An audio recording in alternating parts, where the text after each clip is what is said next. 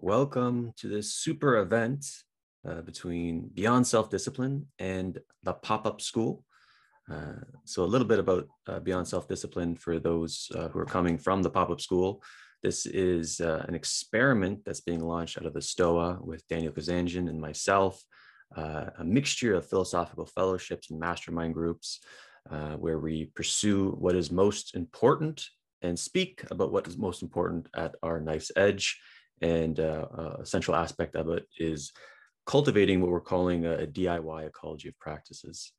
And Bonnitta Roy's the Pop-Up School, which I'm a student of. I don't know if you want to jump in, and speak briefly about it, about what the Pop-Up School is for people that are coming from BSD today.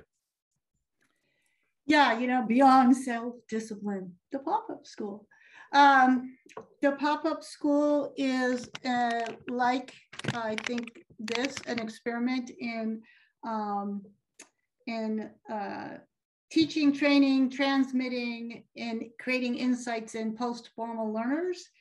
And we have a different vibe than this.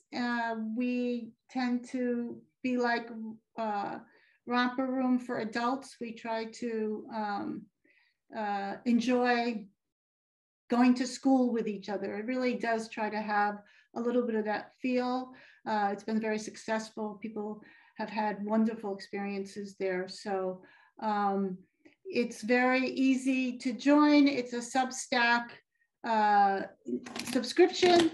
And if you join, for example, in November as a paid subscriber, it's $40 a month, but you will have access to 12 hours of class.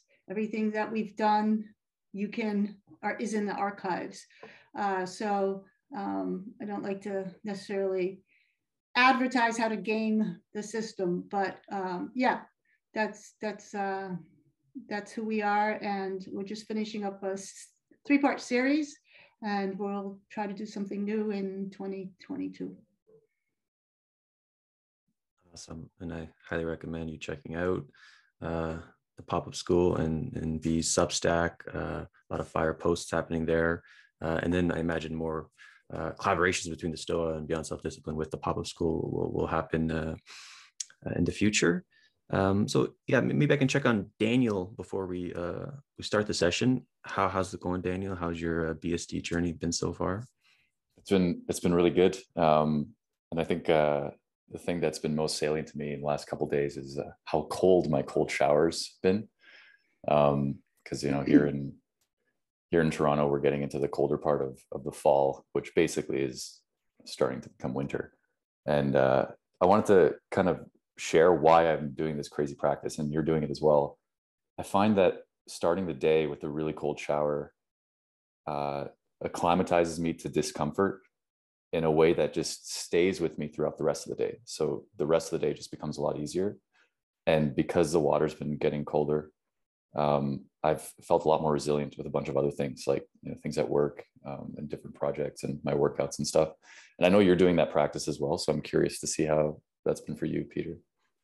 Yeah, a term I like to use in like previous mastermind settings, and the one that came up yesterday in our gang, is creating a reference point. Like when sort of like your consciousness is sort of like reducing, narrowing, and then it's like do a movement that creates that reference point that you can kind of like, it imprints on you, and then you can return to it. And I find cold showers are like that every day for me.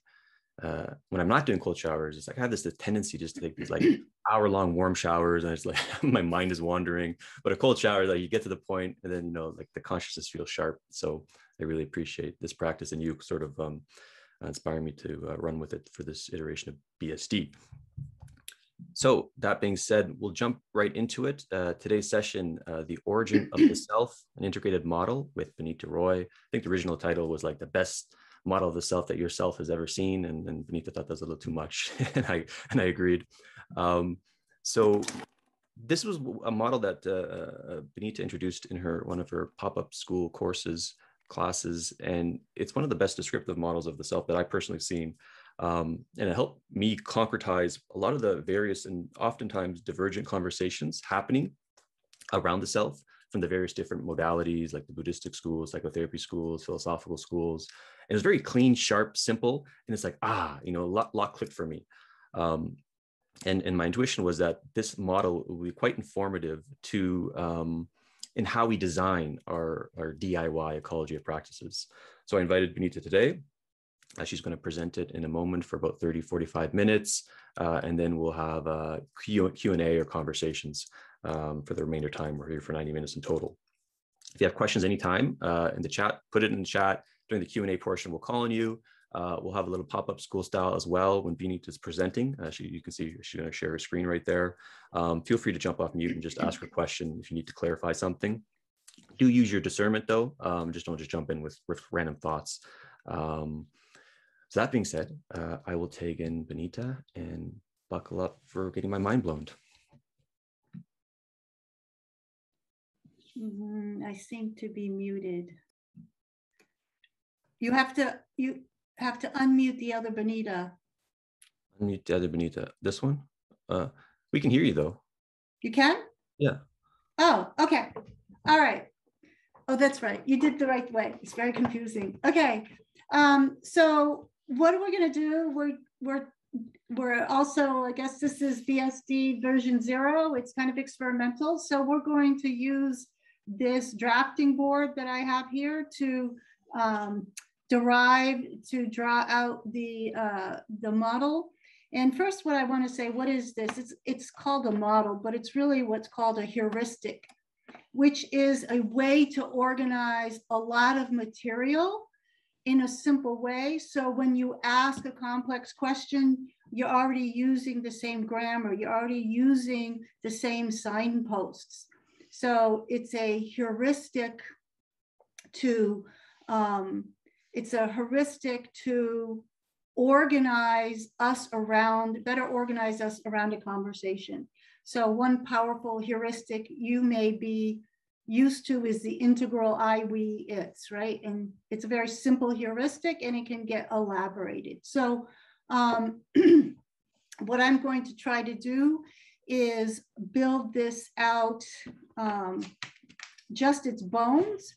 And then as the questions come up, I will try to situate the answers or the questions or the topics by building out more of the heuristic. So this basic model says that the self grows through expansion. So the self is not a linear model, but it expands. Its capacity expands around 3 dimensions in 3 domains.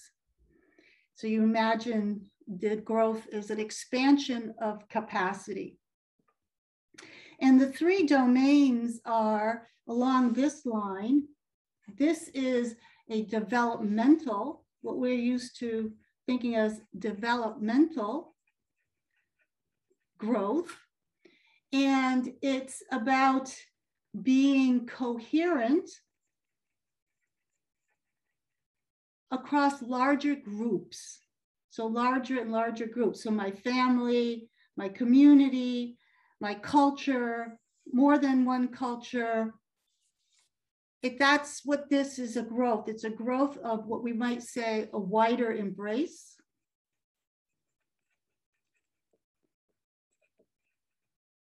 And it also has to do with your identity project. So you grow from your little me as a child to your identity grows into larger and larger spheres of embrace. And this is part of how we talk about the development of the self. And so we'll look at what the signposts are there. This is also called growing up. In, Wilbur has this waking up, growing up, cleaning up.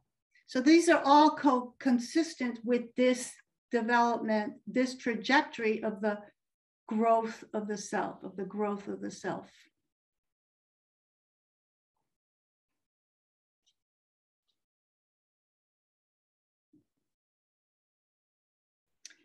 In this trajectory, these are the structures that pre-constitute the self.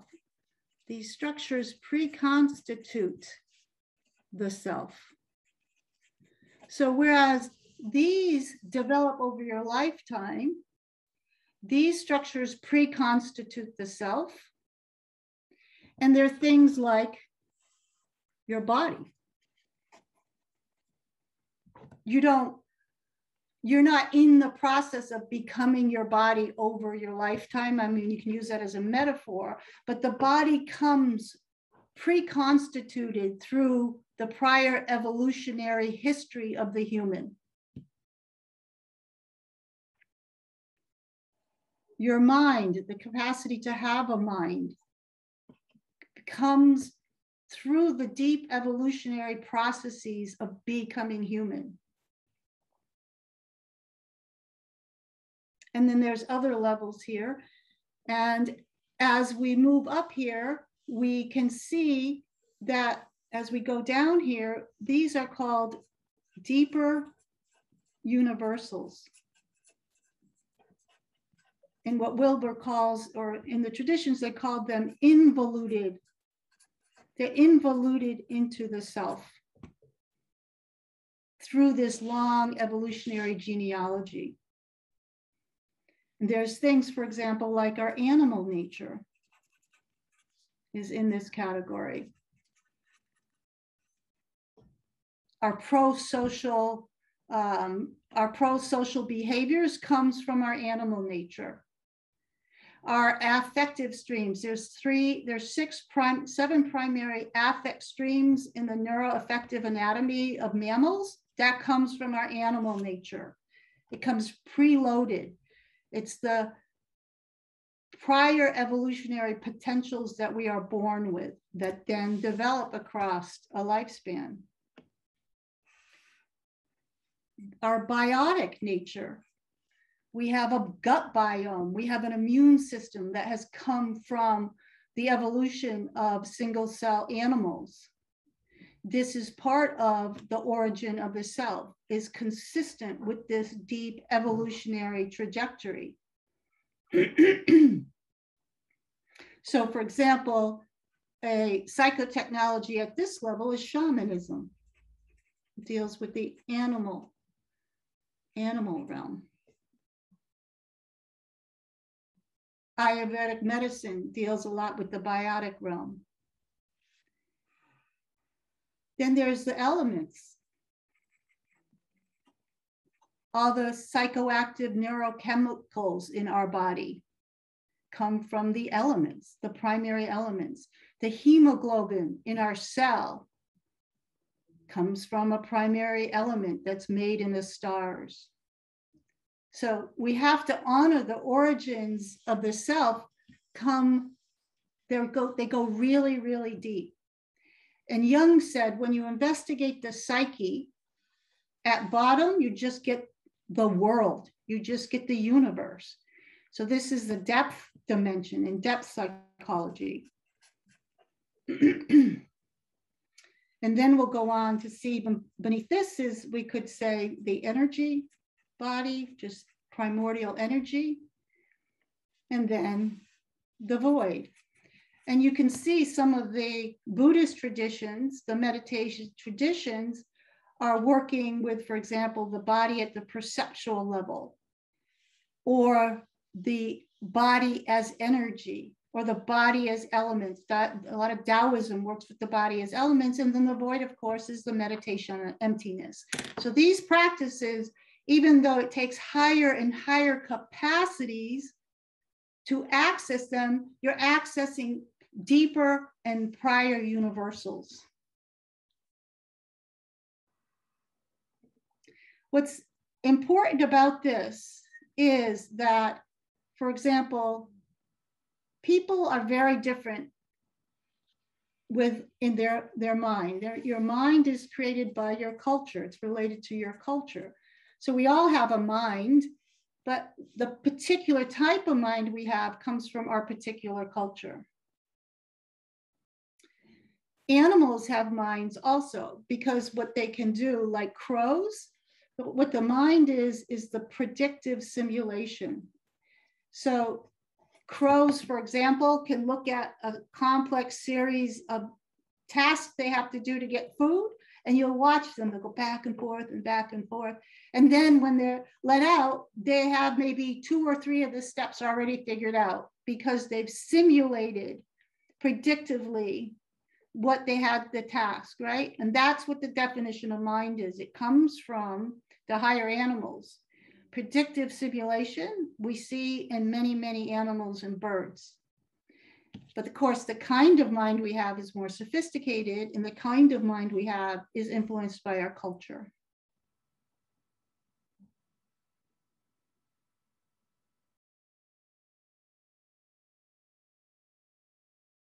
Okay, so another thing we can see is that this level here is highly unconscious. For most people, it's the deep unconscious of the body.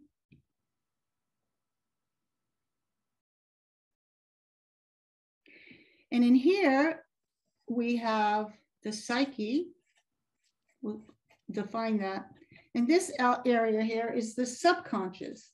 So a lot of what's in your psyche, you may not be easily accessed, but it can be accessed. It's subconscious.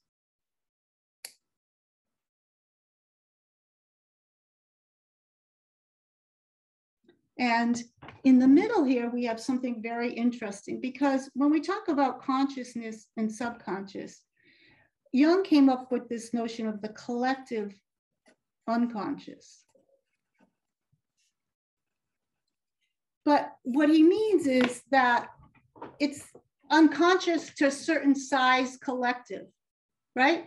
So if I have a blind spot that I'm unconscious of, and I relate to my friend, that's a dyad. It's a larger collective, and they can help me make that conscious to me. Does that make sense? If I'm with a group of women and we have a blind spot about gender or sex or men, masculine and feminine, we can get to the next larger collective, which is both men and women together can help each other make their unconscious conscious to them.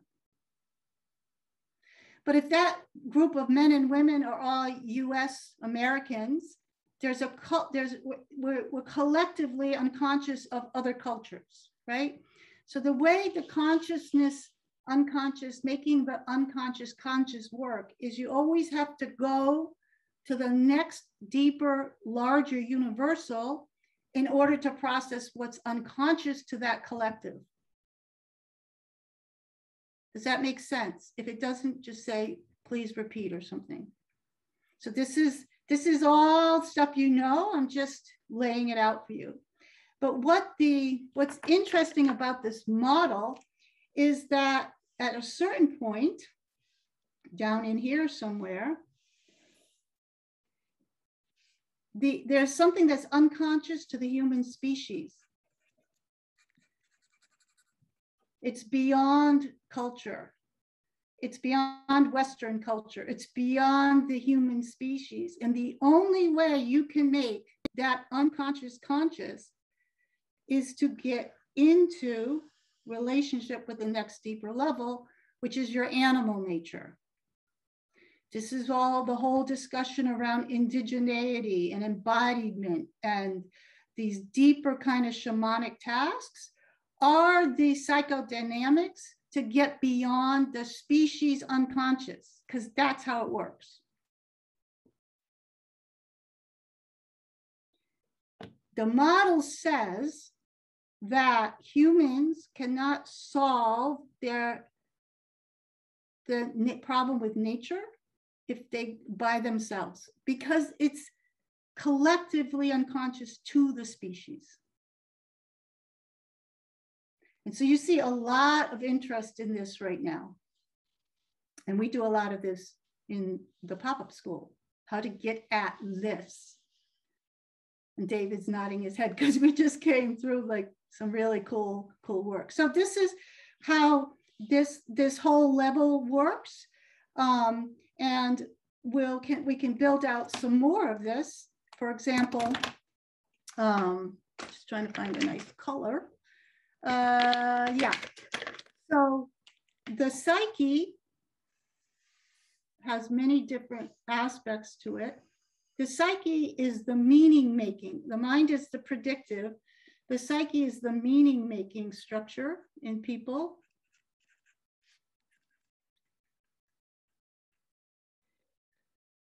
And what's in the psyche, if we want to look at different structures, is we have what are called subpersonalities, transition. Everything that's higher is more conscious.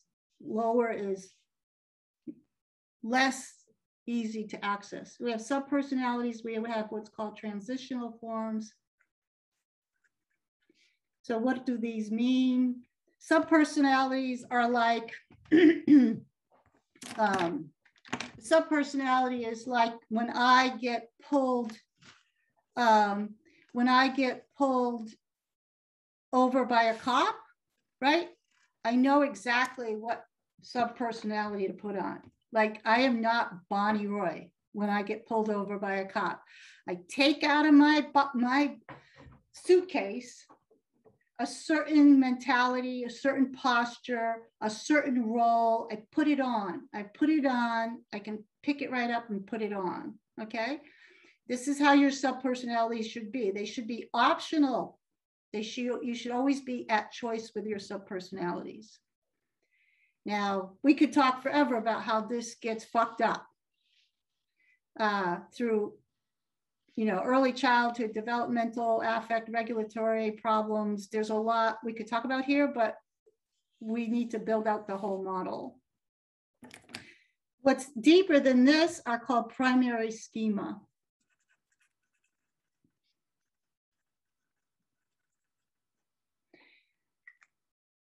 Primary schema is very, very deep in the subconscious. It's almost unconscious. And what happens is when you're a child, you have to organize reality and you don't yet have a sophisticated mind. In fact, a 3-year-old monkey, an 18-month monkey can outperform a 3-year-old child on predictive processing tasks. Our mind is slow to come. We have a long period where we have to organize reality through psychic structures. We don't have access to predictive processing. And the way we organize reality at that very early stage become our primary schema. So we organize the sense of a woman. I'm going to be just stereotypically 1950s family. You organize the sense of a woman and the breast with the concept mother, and then that builds the concept, the gender feminine, and then you organize a different thing with your other caregiver, and these masculine, feminine archetypes become primary schema that you build on later in life. The problem with primary schema is, if you're not overcome with them, is you're limited to a very, very, very poor organization of reality. To see reality as masculine and feminine comes from the only way you could organize it when you were a toddler. And to hang on to that is extremely limited, because the capacity to organize reality at that stage was extremely impoverished. And this is a whole spiel about, when people think they've married their father.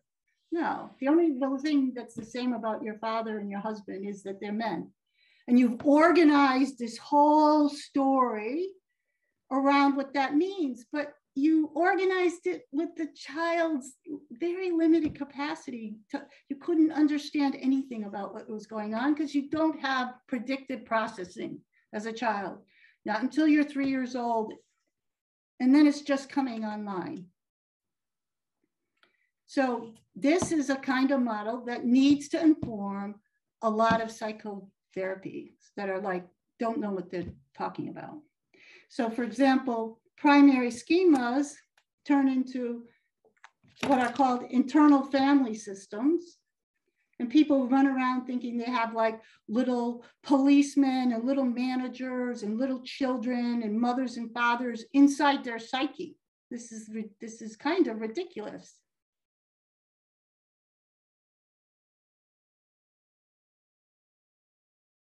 Okay, but that's the reality. Now up in here is an interesting place. I'm just going to use a term that Michael Washburn used, and this is called the core self, which is the evolutionary potential of the self. And what do I mean by that? The self has a, if you want to understand this model, the self is like, there's all this universal energy, right? And it has these three domains, let's say, and then the self is born, and then it's trying to expand in these three domains. But what happens is something very interesting. So, for example, nature is very experimental. It creates non-binary bodies. It creates, you know, a whole spectrum of gender and sexual preferences, right? And so that diversity is always trying to well up, and the self is latent. That there's so much in what comes up that is latent potential.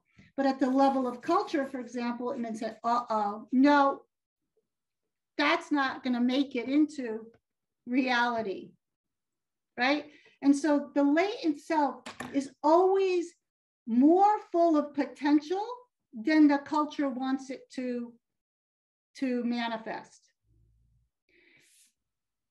Because the culture is a structure that is not evolving like the latent self. And so there's great, when I do this in my master's course, we have great videos of Lana Wachowski, for example, navigating and this puts the child in a pickle, because the first time this energy comes up, and even if your parent is the best parent in the world and they greet it with less than enthusiasm, you're in a pickle.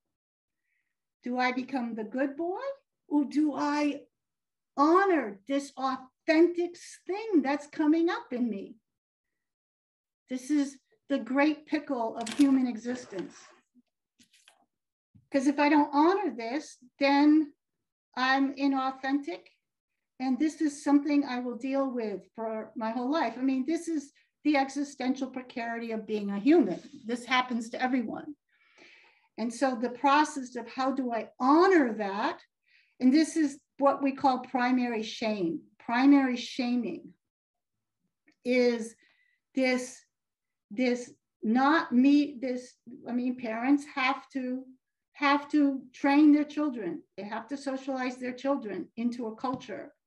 And so this dance, the more we understand how this works, and I'll give you a very simple example. Let's say a child, this authentic energy is coming up in them and they go like this and they break a vase.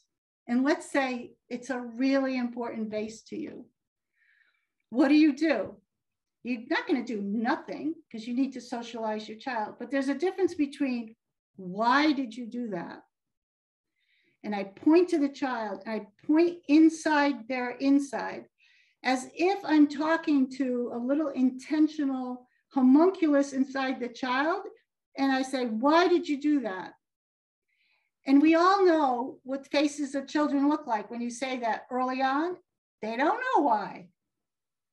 They have no idea what you're talking about. But the more you do that, the more you put inside that child a little bad boy, good girl homunculus inside of them. This is how the psychic structures, the psychic dilemmas get put in there. What you could do instead is say, wow, what happened? So instead of having an egocentric inquiry, you have an allocentric inquiry. And that develops the mind instead of polluting the psyche with structures that have to be overcome once they're 40 years old or 50 years old, or never overcome. So that's a lot of what happens in here. We could say then that the work here is to integrate these lower structures. The work here is to liberate the mind from the limiting conditioning of your culture. And the work here is to individuate the psyche. So these are all words you understand, but this is where they go. Now, here's something interesting that goes across this way. This is like the identity project. And I have a whole cool thing to build this out, but we only have so much time. So the child is born first. I just use pronouns with this sense of mine, my body, my breast, my blankie, mine, the mother is mine. This is a very deep structure. Even animals have it. The dogs have my bone, the horses have my children, and it's associated with what are called egocentric perceptual processing. Right here, right there, that's mine. And it gets exapted into the human identity as mine. This is the first way the child relates to their identity. It's hardly an identity. At the mind stage, the way, this is the show up. How do you show up? At the mind stage, you just show up as your behaviors. It's just impulse and behavior. That's all. That's how you show up. At the next level, there's a me. The me is, the mind and the me are developed through early childhood experiences, and usually like the family. Starts in the family. You might say it's like a personality. And the interesting thing about the me, and this is George Herbert Mead's work, also William James said the same thing, is the me you identify with. At a certain point in your life, you realize that you can make your mother happy or smile or whatever by something that appears in front of the other. I understand that I am an image or an object to the other, and that I can make changes to the other by changing the me. So I'm an object in the appearance for the other. This starts to happen around 2 years old, and this is where you get the terrible twos, because to test this theory, the child will do something like go and reach for the ice cream that they're not going to want. And then, yeah, she got mad. I can do something with my body. I can appear in a certain way to affect the other. And this is the whole me stage, right? But it's an interesting phase, because I say you lead with your me. Now the problem, and so and for children, it's tied to a role. So they can play the role of a bad boy, ha ha ha, or they start to lie, they start to be deceptive. They can take the role, they play a lot of doctor, because they understand a doctor appears in uniform in a certain way. So this is the identity structure at this stage. And I can't get into the whole thing because I want to do this out, but what's really sad is almost, I would say 80 to 90% of people in the US never get out of the me. Almost everybody leads with their me. This is really sad. This is not a very sophisticated structure. The me is just performing roles for feedback from the other. Almost everything you see online, almost everything in popular culture, almost everything that happens at school, and everything that happens in the workplace is a me role structure. It's really sad. This is not the case in other cultures. But in Western culture, this gets agglutinated. Okay, then if you're lucky, you get to the I, and the I has a sense of authentic agency. The eye has a lodestone. It wants to perform its I-ness. It has a sense of agency. It's not always wondering how it appears. It's driven by a sense of I-ness. A lot of people in our culture that have to move to I-ness have to hang out as narcissists for a while, because it takes a lot of narcissistic energy to pull away from the me culture. And you see this toggle between young people. It's very difficult right now, and they get called narcissists, or you get called out because this is so unusual, this move in our culture today.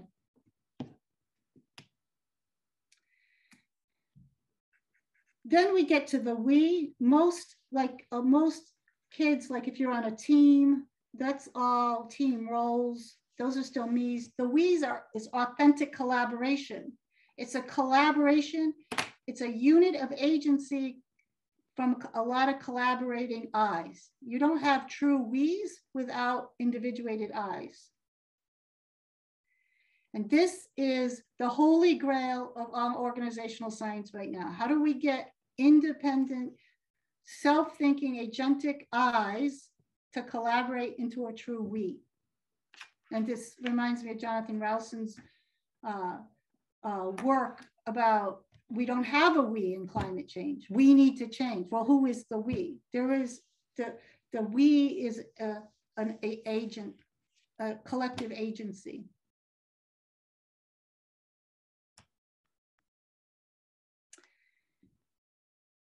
So then we get to the us, and the us is heavily related to culture, whereas the we is an agent, a central, a collective agent. The us is more of a category, categorical identity, because the scale is pretty high.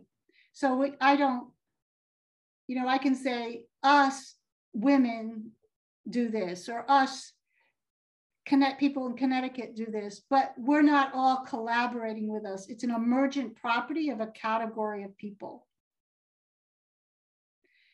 So how do you get so that you can embrace this larger sphere of people you don't know, you don't actually collaborate, to accept that you are embedded in these systems, Western society? How do you accept that you're embedded into Western society and you're complicit with it, and you can embrace that? So that requires deep psychological processing of what is culture. How did our culture get like this? So the more you can clean up in here, the more you can awaken to these lower structures, the easier it is for you to authentically embrace the next larger structure. That's how it works. You have to do due diligence in the deeper universals to authentically embrace the larger collective. Now, here's where it gets really creepy. So then you get to, you might say, all of us, right? So global citizenship, all of us. And what we mean is all of us humans. So we're right here. Whoever has a human body is now all of us. And in most psycho-spiritual technologies, it's considered then that all the evolution, spiritual evolution, and from there is on the human branch of the tree. And you can get to something called consciousness as energy, right? So here's consciousness as energy. There's this huge, huge shadow. Somehow you skip in this spiritual position, you skip all of us animals.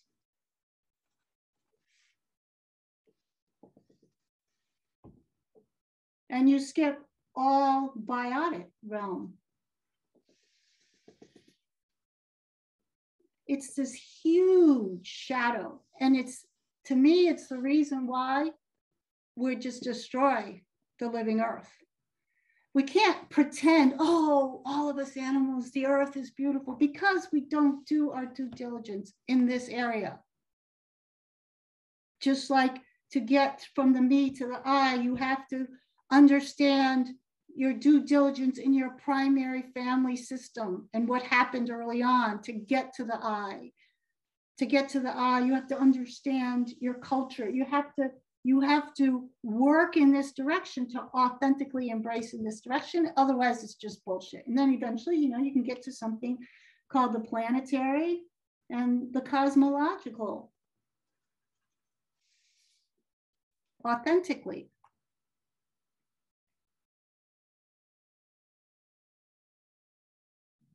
There's a lot that happens right in this area, why it's very hard for us as modern people to move, to integrate these deeper levels. But I'm just going to wrap it up by saying what we can say then is that the ideal in this direction is to have alignment.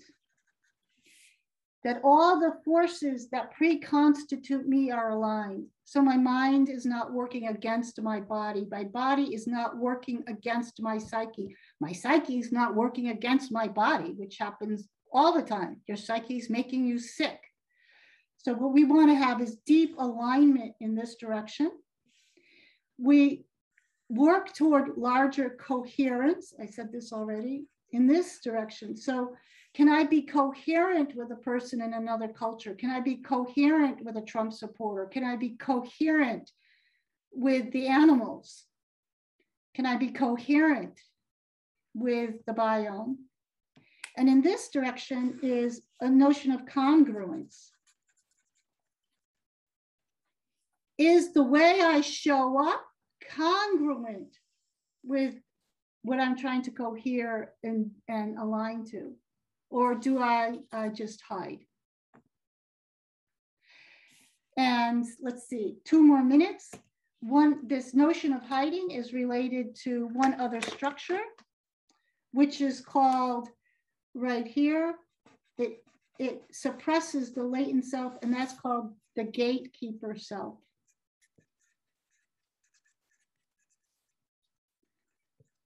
AKA the ego. The ego is always saying, you know, do I want to do that? Like, I don't know. You put some things into the good category and some things into the bad category, and it creates all these splits. So what is a split? A split is like when we say, okay, we get, you hear this all the time, not so much now amongst this group, but you used to always say, well, our animal nature, you know, is like savagery and it's animal nature to be savages and to fight and stuff like that.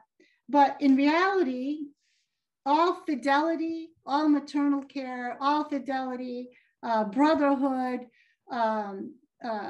companionship, loyalty, all of these come from our animal nature. And what we do is we split. We say, okay, here's animal nature, and this is the bad, and we say, that's not me. And then we say, this is good, and we say, that's not animal. And this whole layer in here is filled with splits, with the inability to align and be what is the sum total of the human condition. And those splits up here are called shadow. Okay, I'm done. Good time. Oh. There's a lot more, like there's so much going in here, like how the core self's project is to organize reality along self, other, and world. There's really good research as how that happens very early on. And of course, the core self is psychedelic. And when you reach puberty, you have your first orgasm with someone, you're not sure who is the self and who is the other anymore. And then this goes on forever. This is a very interesting project in here. But in every area, there's like you can build out a lot of stuff. Usually I do this over 30 hours in an intensive. So that's what you get for 50 minutes. I'm sorry, I did my best. Well, I think first of all, everyone just give a round of applause because that was fucking brilliant. And I think I should have kept the original title, The Best Model of Self That Our Cells Have Ever Seen, because that was just fucking brilliant, Bonnitta. I just want to express like how grateful I am for having you in my life to be exposed to stuff like this.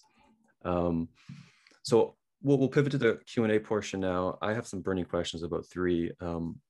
And I'll preface them by saying, you want to shut this off, or what do you want? How do you want to do this? Doesn't matter to me. And just I sense you might probably want to write on it because some of the questions okay. evoke that.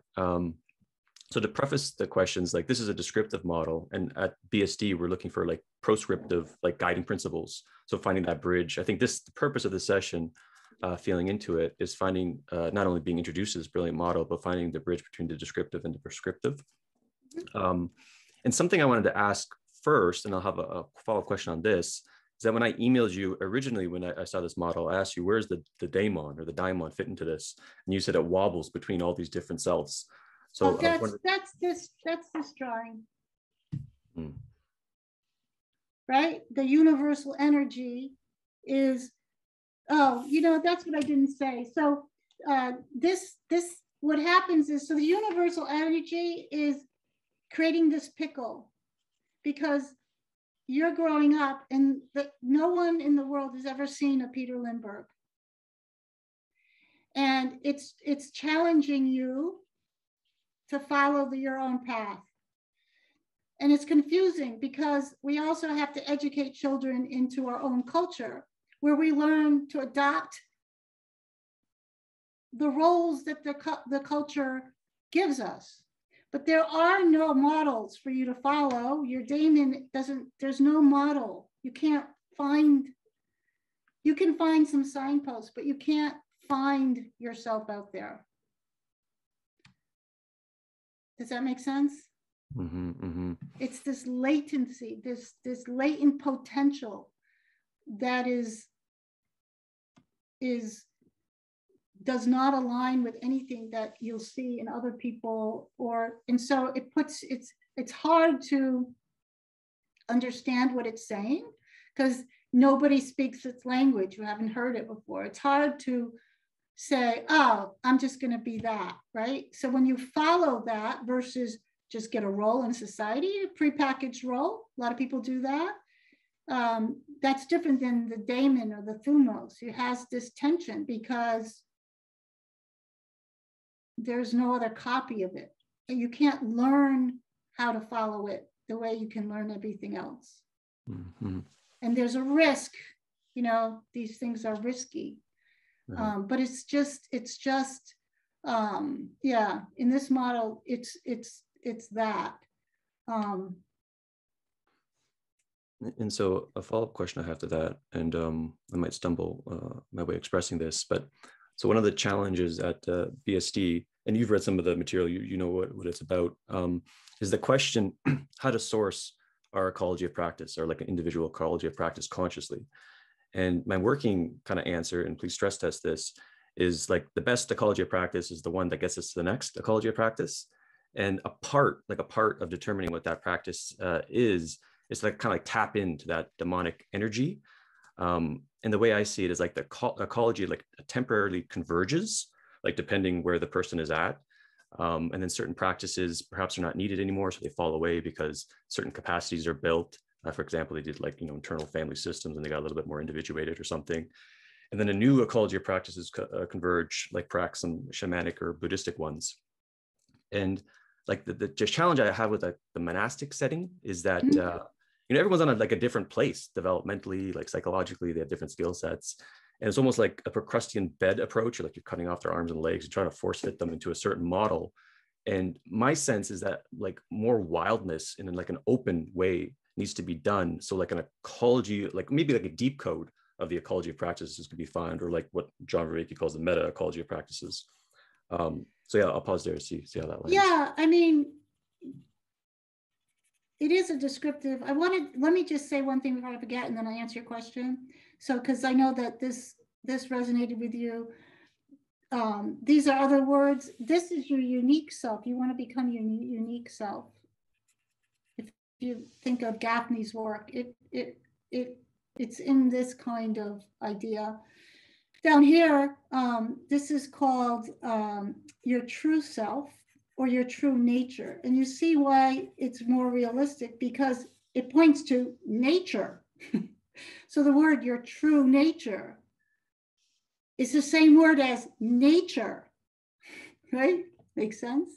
Whereas the Buddhists will say your true nature, and they're pointing to some mumbo jumbo, whatever, storehouse consciousness or something. This is not the way the model works. And this here is what you would call your whole self. The sum total of the human condition is what we're trying to embrace here. So you no longer identify, you see in the human system, in the planetary system, you see yourself. That's the holistic or unitary consciousness. And the other way to think about this is this is how you're embodied in this.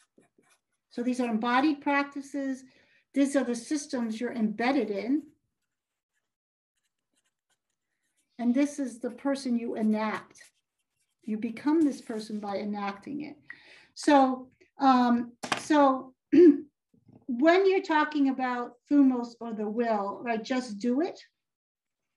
In my opinion, this is because we just did this in the pop-up school. We talked about the will, and I say the psyche is the place the will goes to die.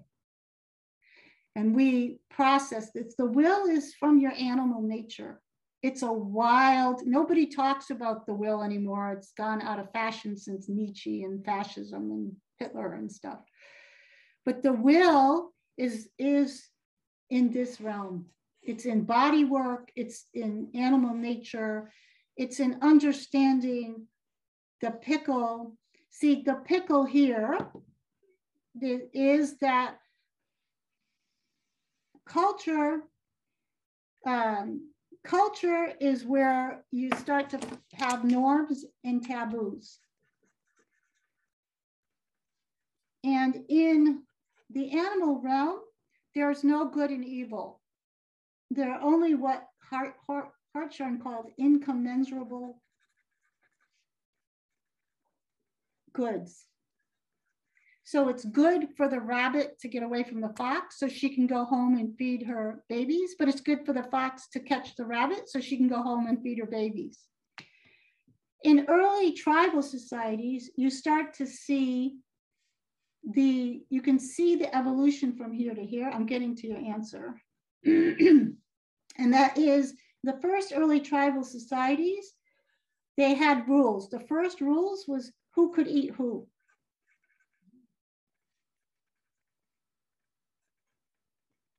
So you see, for example, you could hunt this, but not that. You could pull this plant, but not that plant. You could eat some people.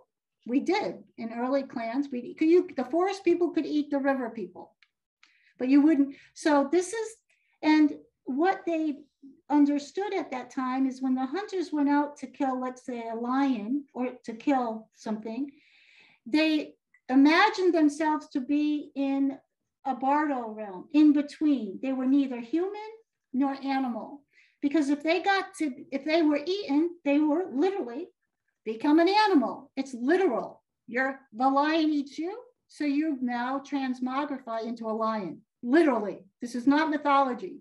This is literally true, right? But then if you ate the animal, then the animal became human. This is the first sign of religion.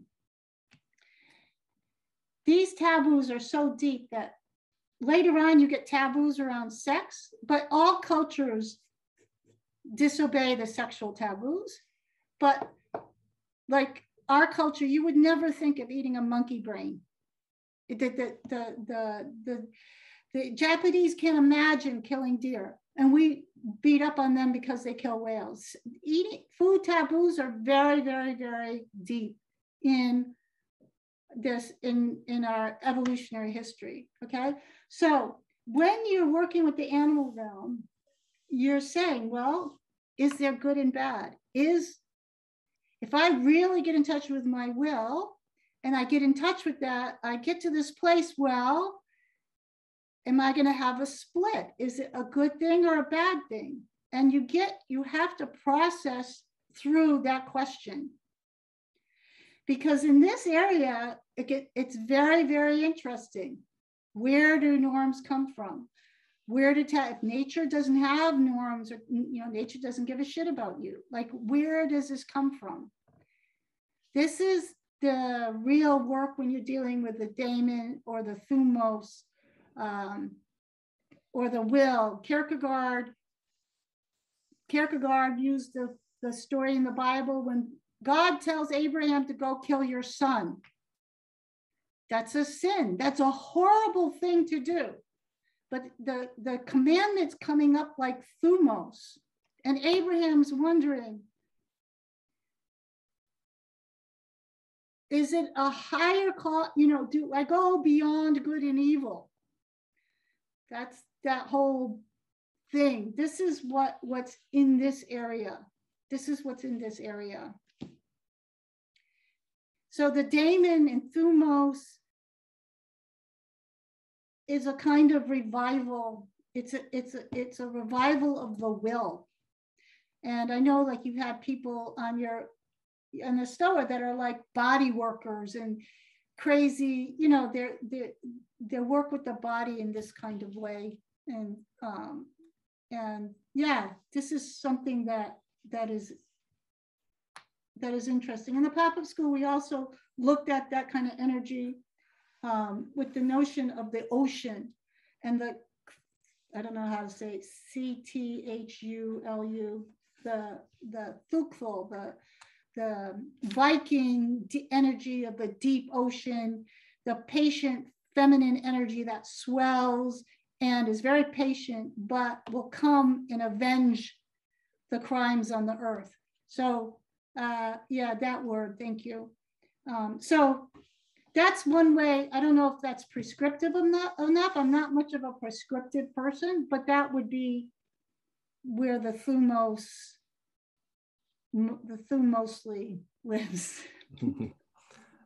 This is really helping me like realize my tendency to want to dunk on Buddhistic types. Yeah, it's pretty fucking cool. So I'm going to take in Daniel for a moment, but the last question I had was in the original video I saw this, you had another element, the extended self.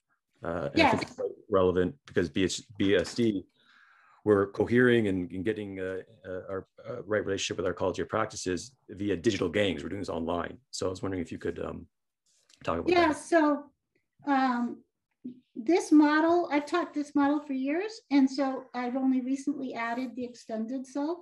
So we have here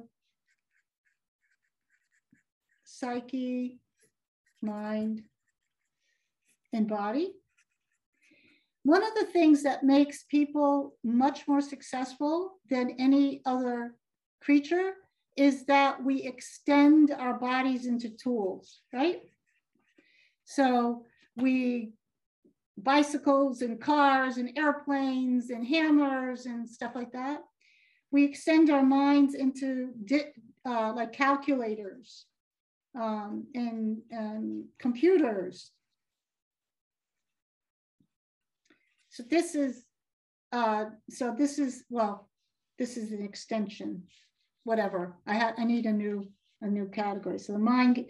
And what's interesting is that the question is are we seeing the extension of the psyche into virtual reality? Is that what we're looking at? So as we extend our body more into tools and the machines do that work, we become an information society. And as we extend the information, the machines do that work because they're better. Yeah, digital anima, like, is the psyche going to be extended into technology or virtual reality? And then what kind of psyche is it? You know, we know what kind of mind we extend into our tools, in our calculations. We extend the extractive capitalist scene mind into that. What kind of psyche is going to be extended into the virtual realm? So that's an interesting question. You know, it problematizes some of the way I work with this, because it says, just like the mind, the psyche's here to stay. And it's not ever going to be a problem of cleaning it up. It's going to be a problem of making it more and more blind to us. So just like the body is pretty much unconscious to most people, the mind, you have to have pretty tough metacognition now to see your mind. There is a chance in the future human, the psyche will be as deep in the stack as the body is to us now. And then you'll have another layer to have to work through. And that is called the matrix. When the psyche becomes as deep in the stack as our body is, and now we'll be in the matrix. Yeah, this is model keeps on giving. So I think I'm going to stop sharing the screen now, or the spotlight, and then I'm going to take Daniel for a question, and then we'll pivot to group questions. Dee, thanks so much for that. I think it's going to take a couple days for me to internalize some of this and let it sink in. And I'm kind of groping around in the dark for a question here, but I'll start riffing and I think it'll come up. You had a few words there, individuate, integrate, and liberate. I think those are the words, and maybe those are placeholders for the work, right? Yeah. If somebody were to take this model and try to do something with it, maybe those words act as like signposts for what to do. And so I was trying to think, in the spirit of BSD, what is, I guess my question is like, what is the fundamental unit of that work? And I'm going to riff a little more so you know what I mean. If I were to try to summarize this to somebody in like 30 seconds who wasn't here, I'd say it was a really cool model about maybe like a map for how to make things more conscious, or Jordan Hall in last week's session said our task is conscious evolution. And so when I think about that as like an individual, you know, waking up in the morning faced with all the vicissitudes of life and all my responsibilities, and I think like, okay, what is that basic move? What is like the bicep curl of like making things more conscious? The farthest I can get, and I kind of want you to extend what I'm about to say, the farthest I get is, it's almost like you're like lovingly holding on to your fears in a steady gaze instead of avoiding them. And then that might allow you to go deeper into the unconscious parts of the self in your model, or it allows the gatekeeper to open up. Am I on the right track there? Yeah. And if not, how would you modify that? So I think the model is helpful for any kind of practice that you use. The model could be helpful when people are debriefing it, right? So, for example, I've done we-space practice. So let's say you're doing we-space practice. And when you start, and then I'll tease people and I'll say, I know, you know, no one's saying anything. And I'm like, there's a lot going on in your mind. You're just gatekeeping it. Like, and people are like, yeah, right? So I don't call it shadow. I don't problematize it. So that's the gatekeeper self. And then I do this practice. It's called reverse Bohmian dialogue. You know what Bohmian dialogue is? No. Okay, Bohmian dialogue is you sit around and you only speak from your highest self. This is what I think, if you really understand my model, it makes you realize how fucked up everything else is in truth. So Bohmian dialogue is, I go to this workshop and they say, let's just speak from our highest self. And then they say, everything's included. And I think, wait. If I speak from my highest self, 99% of my experience is excluded. Which one is it? And people say things like this all the time, and they don't even see that it's a complete bullshit setup. It's right. So Bohemian dialogue is you're supposed to speak only from your highest self. So I get into we-space practice and I say, well, you're just gatekeeping. So you have to do it like on the second day, because there's enough, you have to have enough trust, and people are so exhausted, they do anything. They don't give a shit anymore. So I say, we're gonna agree. We're gonna do it for 3 minutes. This helps people take a chance. And so there, and I say, and everything that comes up, as soon as it comes up, you're just gonna speak it. No more gatekeeping, none. Everybody agrees. Everyone has to say, yes, I agree, right? What do you think happens? Well, what do you think people think is going to happen? They get, why are they really nervous? Because they've been thinking all kinds of bad things about everybody, and they just agreed to say this as soon as it comes up. So what happens when people do this exercise? They're so vigilant, no thoughts come up. Because as soon as the thought comes up, they go to express it, and it discharges the energy of the thought. Now they understand how to stop their busy mind, because you can feel it as a proto thought in your stomach, and you can work with it in your body. Before, it's all this meandering, this and that. And I guess, you know, I can't show you that this model made that thing perfectly clear, but to answer your question, I think the first step is to know what's under the hood. I think people are doing psychotechnologies and they don't know what's under the hood. I think Buddhistic practices have no fucking clue how the human works. In many cases, not like Lee Brasington. He says, oh, you know, you do this and you're manipulating the opioid system. This is somebody who knows how that the ankle bone is connected to the leg bone, right? This is someone who knows that. So just 3 bullets that I'm taking away from that. Sorry, I know.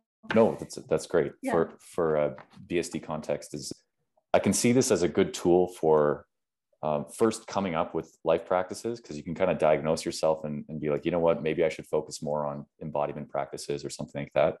You can also see this as a good tool for diagnosing whether or not you designed your practices well. So after maybe you try it out for a couple of weeks and then you know something fails or a lot of resistance comes up, you can kind of look back at this and see, what was I neglecting? And then what you just said, I think, can be really useful for the group practices, where maybe there are techniques in order to dilate the gates of the gatekeeper so that people can cohere a little bit more together. I have one more question, and then I'll hand it back to Peter to field some from the audience. But something that came up earlier is it's clear that that whole human pickle of like trying to be authentic in the face of the culture it's a huge challenge. And we also are the culture, right? So I wonder, I asked it this way in the chat, but I feel like this question is not the best formulation of it. In a culture that actively alienates us from our nature, how do we achieve alignment across that vertical dimension without changing the culture?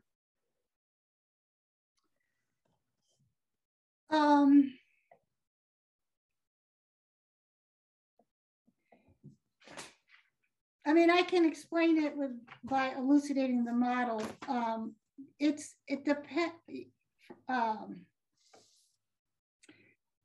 This is the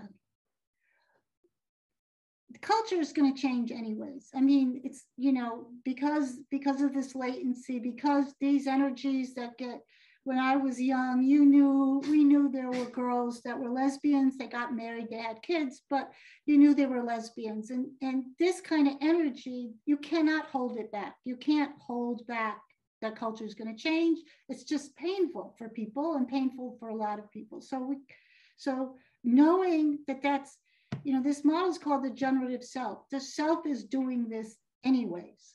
It's generating, it's generative, it's got this latency about it. And so the question is,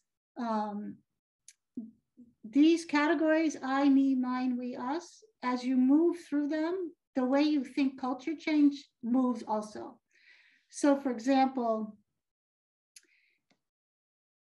in the pre-modern, these lower structures, you just think yourself is pre-constituted by the culture. You would never ask that question. Mm. In the modern era, we had people like Carnegie's and the Queen of Spain, that the individual was the agent that changed the culture. This is true. A few captains of industry could change the culture. Now, those times have gone. This is not possible anymore. So then you have to change. You see this now in postmodernism. They see the self as the locus of agency that changes the collective. So you have activism, right? So that would be like an activism. But then what we're seeing in meta-modern is that the self is the locus of transformation that evolves other selves. So you get out of the postmodern trap, and that's what BSD is doing. You're not really focused on the culture. You're saying the locus of transformation of the culture is how do we evolve this, how do selves evolve each other? So you've got more of this direct link like you did in modernity, a bunch of captains of industry. You don't have this postmodern activism. And that's what you and Peter are moving into, this different way of answering this we question, okay? Then there's another one coming online, and you start to see the self as the locus of transformation that evolves the collective. And this is for people who have, Martin Luther King is one of these people, that he had a certain type of self that evolved the whole collective. So this is on the other side of the one we're in now, which is the meta-modern, that the self is seen as the locus of transformation that evolves the self. That's beautiful. So yeah, it's an interesting question. It comes in the model, this move, I, me, mine, we, us, they come with the collective, the sense of the we, us evolves along with that. So yeah, it's a great question. And I'm very happy you recognized yourself in that movement. Awesome. Thanks, Daniel. Yeah, let's get some other voices in here. The next person I'll tag in, I'll plug her event first. She's coming to the STOA on November 10th in a session called Awakening the Subtle Body Embodiment Practice. So you can have a sense of, you know, what her interest space is. Skylar Brown, can you ask your question to Bonnitta? Thank you. Hi, Bonnie. This has been so fun, and my mind is really blown. And I've seen this before, so it just keeps deeper. The question I have, and it feels like maybe some others were plus wanting this, where does imagination work, or what is the role of imagination? Yes. I imagine, or the way I experience it is in working with those, with the trajectory, that the deepening of the trajectory downward, the embodiment piece. Mm-hmm. But I'm curious if it sort of flows throughout the model, or yeah, would love to hear you on that. Yeah, so the thing is when the mind is liberated and the psyche is individuated, they no longer act like the kind of mind we have or like the kind of psyche I complain about. And the psyche it's imaginative. So you've heard me complain about we-space practice, because if you keep on looking at the psyche in a certain way, it infinitely imagines more and more structures and more, there's no end to it. But people think that's in them rather than say, how can I use this skill and imagine, you know, like the totem, we imagine different orientations to the world. That's all very psychic, but it's not filled with just creating structures you're identifying or disidentifying with. What you're very aware is that it is the function of the imagination.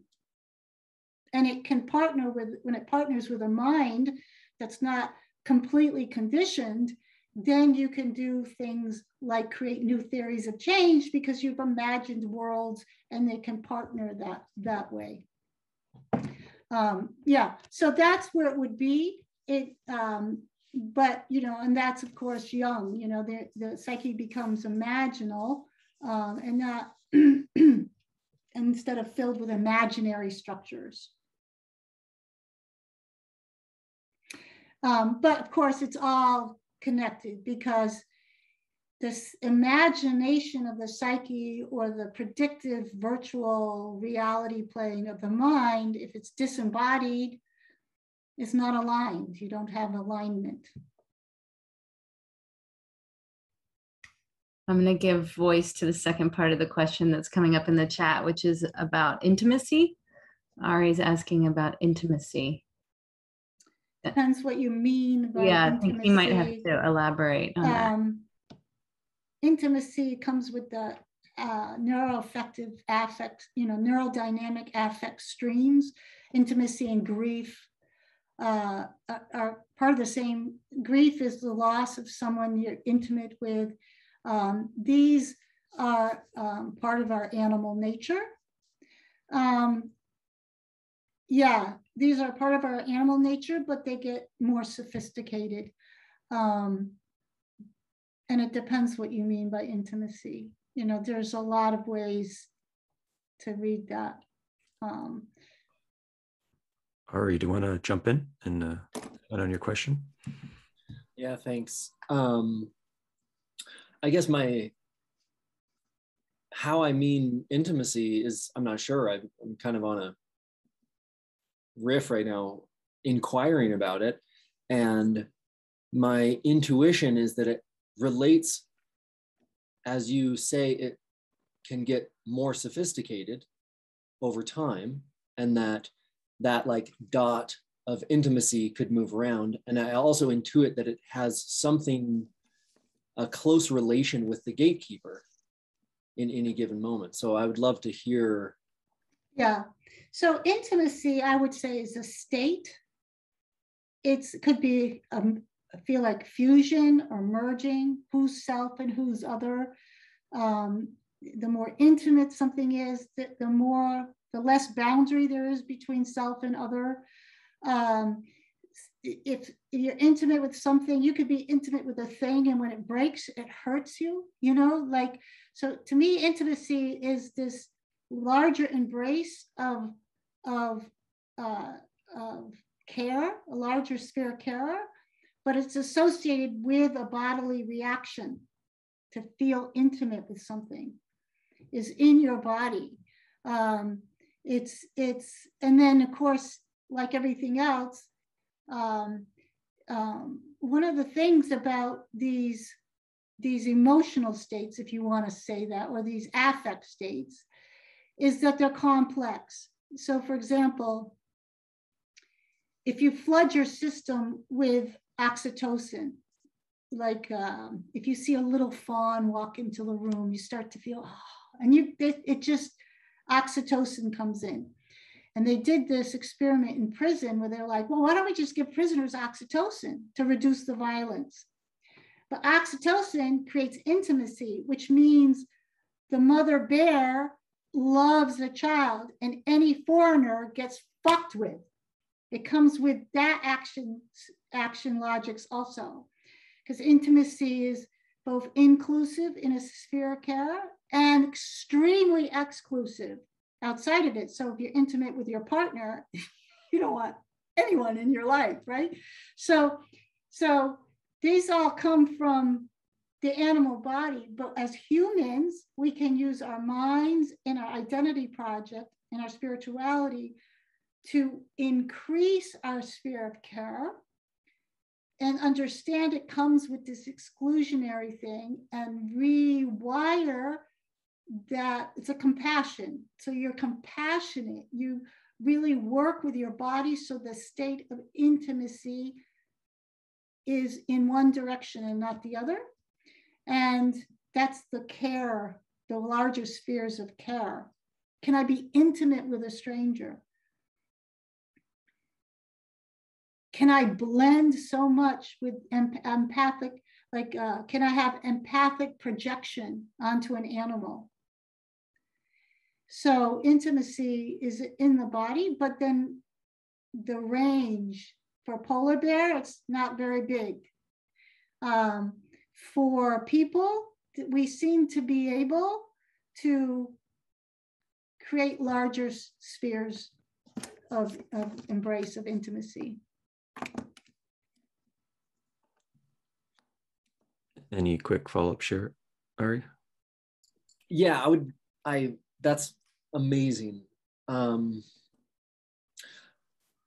way we collectively seem to use intimacy is emotional intimacy, of sharing what is real in real time. And I would love to hear you kind of map that specific piece. You mean like not having a gatekeeper self? What do you mean by real? Like values, or?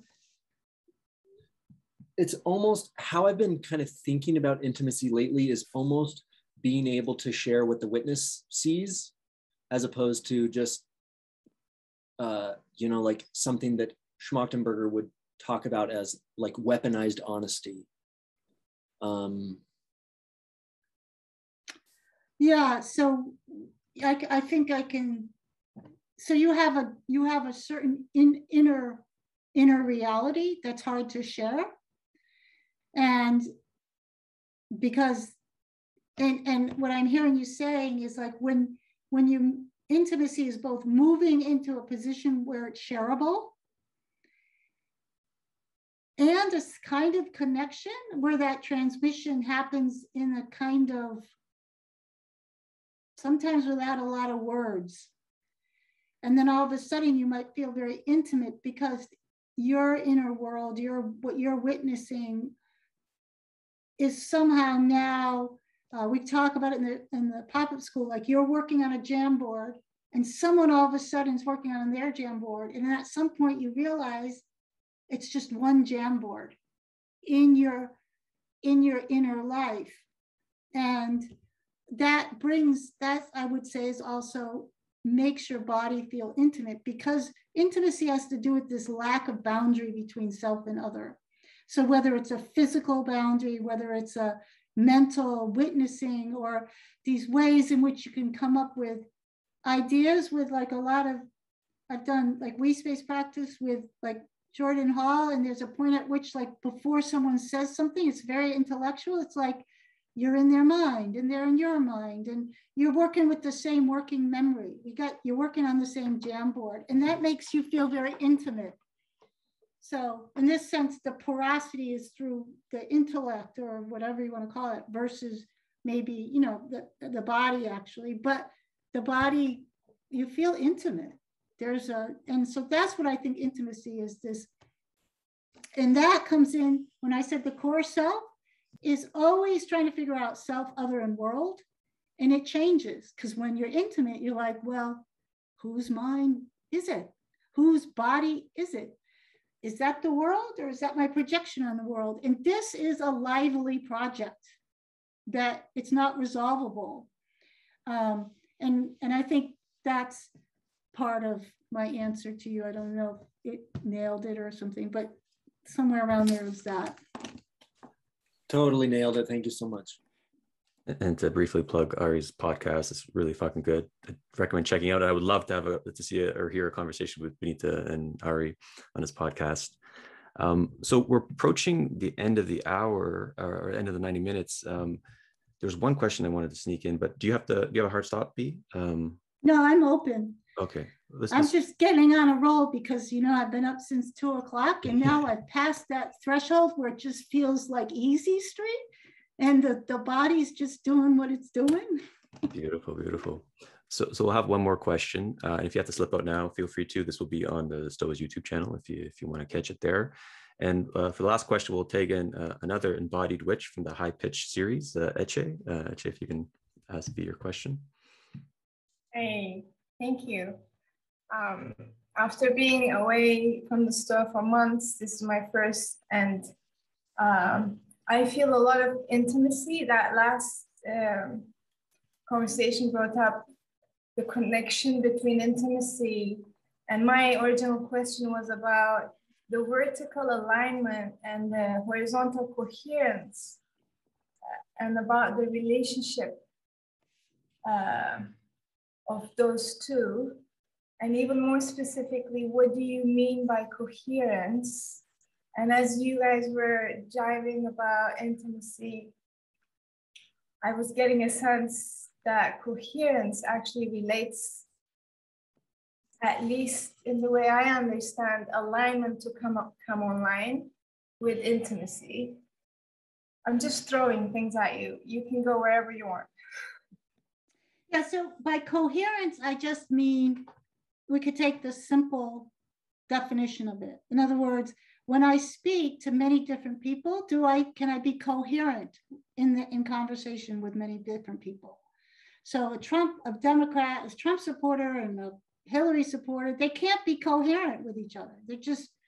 They can't embrace the collective that is US people, right? So coherence is just, I can be coherent in my family. Okay, yeah, they get me. Can I be coherent in my workplace? Well, yeah, but maybe I'm fighting with that person. I can't enter into their reality. So that's what coherence means. Like you can commune with them. You can communicate in a coherent way.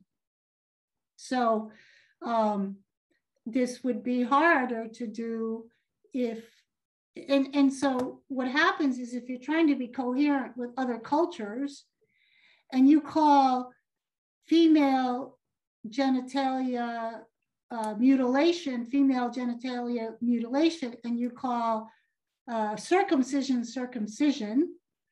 it's going to be hard to be coherent in certain cultures because you've created a split between this is genital mutilation and this is circumcision. And you put the one version into a bad category and you put the other version into the good category. So I can't be coherent across those cultures until I figure out, why do cultures mutilate genitals? As humans, that's what we do. We mutilate genitals, okay? Now I just gonna try to, this is the depth dimension. I gotta come to terms with that. It's not like that's a bad version, this is a good version, that's culturally conditioned. I need to get underneath the phenomenon of culture itself. Once I can do that, then I can be coherent. I can say in both situations, you know, that I'm really uncomfortable with that, because for me, and there's no charge to it, I'm coherent with my expression across both those cultures. I mean, I had this conversation with someone in my class, and she's like, well, but some culture, you know, she just couldn't see any relationship between female genital mutilation and circumcision. She just couldn't be coherent across that good, bad thing. So you can't have a real relationship or conversation across those cultures. You see this in, like, this is a problem with, you know, everybody trying to build a coherent politics. Well, to build a coherent politics, you can't bias one side or the other. So I was in a conversation with the Integral political group in Europe, and so I said, well, what do you do? They say, well, we put out brochures to try to get people to vote this way and not that way. I said, well, that's a cool job, but it's not integral.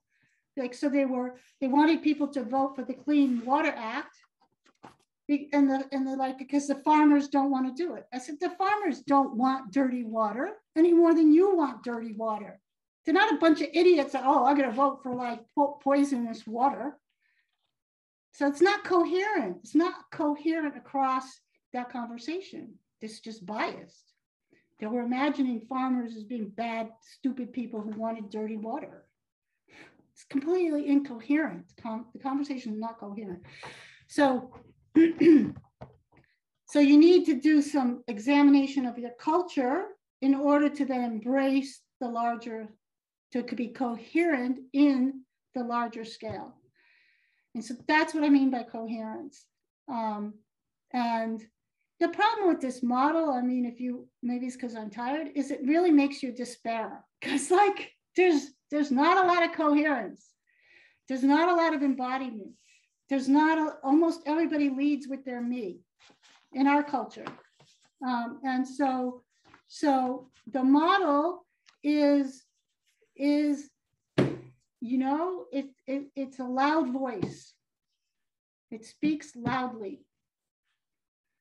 There's so many people blah, blah, blah in spiritual communities, and they don't even lead, they lead with their me still. It's not possible to be liberated and enlightened when you're leading with your me. Or if you still have mommy and daddy issues. It's not possible. These are very, very, very primitive parts of the human condition, which is okay. We have to deal with them, but deal with those. As the woman from Sounds True, she's said about Andrew Cohen, she's like, for God's sakes, get over your mommy issues first before you go out and teach enlightenment. That's kind of the energy behind the model. That's how I bark at my students. Well, I love that it's highlighting embodiment as the gateway and as a process to move forward. And again, why intimacy did light up for me, or in which context it did light up for me, was exactly in that intimacy with further intimacy with self, with the inner self, with the subtle self, increasing in intimacy with the subtle self, then allows that expansion for me to come and talk to a Trump voter and not be, hold my ground in a nice way. Nice meaning like not triggered. Yeah. So this phrase, intimacy with yourself, is interesting because we talked about intimacy as losing boundaries, right?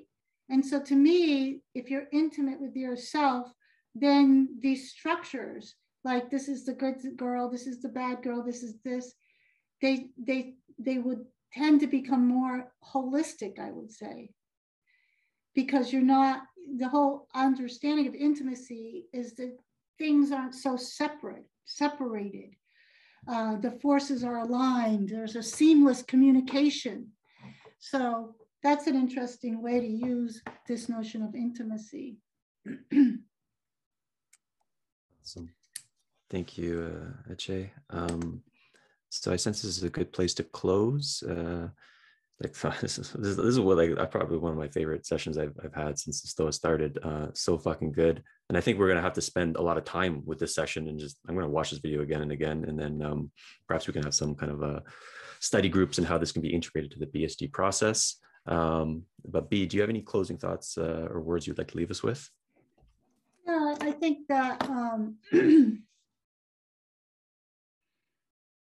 I think that what's nice about the model is when it can confirm some of your own instincts, some of your own instincts about skepticism on one hand, but that this may be the way to go. And I think that with clarity and confirmation, I think that transformation is possible. So if it's a powerful operating system, then it'll get some convergence in some of these spaces, and it'd be more powerful. But it's not complementary. It's not meant to be complementary to everything. Wilbur is like, he starts with everybody is right, and I guess I start with everybody is wrong. Mm-hmm. Love it. But I think that everybody can fit in here. It's just that we need to be clear on, what's under the hood. I think if we can have an agreement on that. That's why I was happy when you brought in Lee Brasington. Like, finally, someone who talks about the jhanas in a way that is not reductive, but scientifically meaningful also, So, So thank you for giving me the time to share it, and hopefully it's useful. Yeah, I think just from feeling the room, the field, and the shares in the chat, I think it was very, very useful. So I'll make some closing announcement in a moment, but Daniel, any closing words on your end? No, I'm just, I guess I'll just like reassert my optimism. I don't think this is a pessimistic take at all, even though, yes, 80%, 90% of the world is coming from a me orientation. Maybe that's not good, but I feel very optimistic after this session. Same. Yeah, I feel fired up with fucking thumos. I'm not gonna lie. Yeah. And can I just say something? Whoops. Hello. Yeah. Oh yeah. So the thing is, like every time Peter writes in one of his epic journals, I don't give a fuck about status. He doesn't lead with his me. You see, this makes a difference. Nope, this is not leading with your me. And so you can notice, I think this is also good for the model. I have other things you can notice. Yeah, that's a sign. And of course, now we understand why in some people it can be interpreted as narcissistic, right? Now you see that wobble. So how can you tell? Is he a narcissist or is he someone that leads with his eye? These are important distinctions to make, discernments that you can make. The knife edge of narcissism. Feel free to read my journals. My favorite Stoic quote from Epictetus, I think it's Daniel's too. Don't explain your philosophy, embody it, which nicely sets up Skylar's session coming up at the Stoa, which you can check out thestoa.ca. So yeah, we'll close out here. Awesome session. Thank you, Bonnitta. Thank you, Daniel. Thank you, everyone from the Pop-Up School and Beyond Self-Discipline. Do check out Bonitta's Substack where you can sign up for the Pop-Up School. And yeah, let's go fucking get it. Let's go create the new world, steal the culture, heal it, do what we have to do. So sending everyone lots of love and gratitude. And we'll close out with our Thumos inspired theme song for PSD.